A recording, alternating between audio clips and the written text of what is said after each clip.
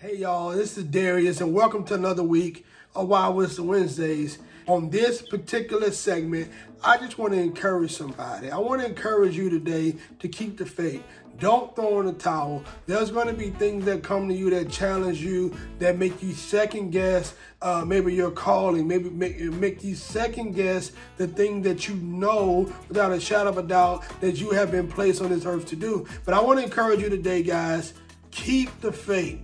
You know, in life, when things come to you, when trials come to you, they are coming to make you stronger. They are coming to build you up. They are coming, therefore, you should have more and more faith. But there's also an opportunity for us to retreat and back out. But I want to encourage you guys today, don't do that. Don't take that route. Keep the faith. Guys, because you got to understand, your faith is an example to others. Okay, I heard this once, man. There was a story of a family, right? That were in like a foreign land, and I think it was Iran or Sudan or something like that.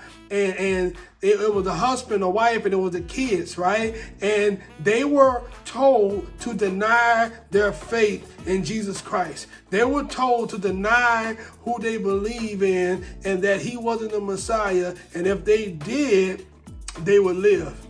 And if they didn't, they would die.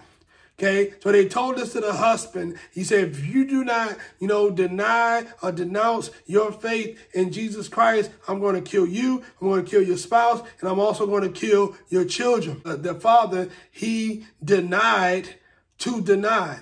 Okay, he did not denounce his faith. He kept his faith all the way to the end. And unfortunately, he did die. Okay, his wife died. His kids died. They killed them all. But here's the good part. Here's where, the story turns. One of the guys who actually did the assassination actually said, I never seen anyone that had that much faith, and all of a sudden he became a believer. He became someone that wanted to know more about the Messiah because the father, the man, did not lose his faith. So one thing I just want to encourage you guys today, do not lose your faith. Keep the faith. Here's why. Somebody is watching you.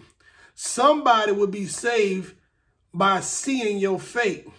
Okay, so guys, I hope that helped, and I'll see you guys next week.